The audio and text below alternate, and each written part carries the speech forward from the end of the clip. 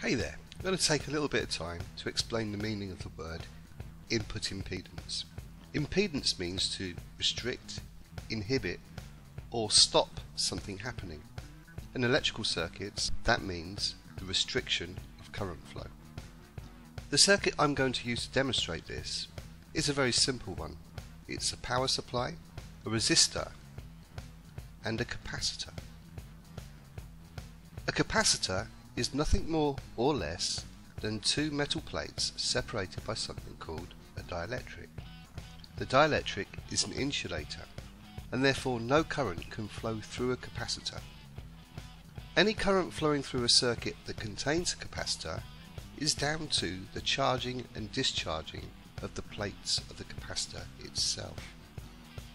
In the graphic we have before us, we note a power supply. When the power supply is switched on, at this point, the capacitor begins to charge very rapidly. We see the voltage across the capacitor in the graph here. The charge is very rapid first of all, and then slows down until the capacitor is fully charged. What we mean by that is the capacitor has reached the same potential as the supply voltage. When this happens in a DC circuit, no further current will flow. The situation, however, changes if we try to measure that voltage across the capacitor using something like an oscilloscope. The oscilloscope has an input impedance, much like the capacitor, but because no current flows in the capacitor, we say its input impedance is infinite, whereas the input impedance or resistance of an oscilloscope is usually, for a standard scope, about 1 million ohms, 1 mega ohm. What this means is that the oscilloscope allows a small amount of current to flow through it. In other words, it bypasses the capacitor. Just a little bit of that current bypasses the capacitor. And that current, therefore, causes a volt drop across the resistor in the circuit. We say that the oscilloscope loads a circuit. It introduces a small measurement error because of its input impedance. Generally speaking, for instruments that are going to measure voltage or voltage waveforms, we like them to have a high input impedance, and for instruments that are going to measure current, a low input impedance. The oscilloscope and resistor form a voltage divider, which I'm going to draw extremely badly here. The voltage dropped across the oscilloscope, V1, is dependent upon the value of the resistance in the circuit, but both V1 and V2 always equal the supply voltage. For our circuit, we can work out what the loading of the oscilloscope is going to be by carrying out this sum here.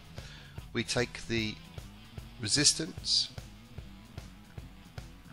divided by the resistance plus the oscilloscope resistance and multiply that by the supply voltage, and that will give us the amount of voltage dropped across the resistor. We will do that on a calculator. The resistance in this circuit is 100,000 ohms, and that will be divided by 1 million, which is the input resistance or impedance of the oscilloscope, plus 100,000. And we get this, and then if we multiply that by 5, which is our supply voltage, that will give us the amount of difference between the two voltages. So we're going to drop 0.45 volts across the resistor, and the remaining voltage will be dropped across the capacitor. Let's switch the circuit on then. I've got the oscilloscope set up in such a way that the volts per division, each square division, represents 1 volt, the power supply is 5 volts, so if theory was correct, our final voltage at the top here, once the capacitor is fully charged, should read 5 volts, but we will see that it doesn't quite reach 5 volts because of the input impedance of the oscilloscope.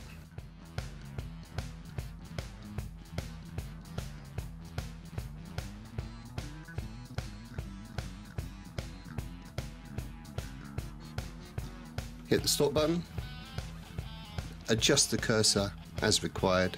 So we measure the voltage at ground and how high it gets, just touching the peak there. And the voltage measured is the change in Y, change in the Y dimension. And we measure 4.56 volts.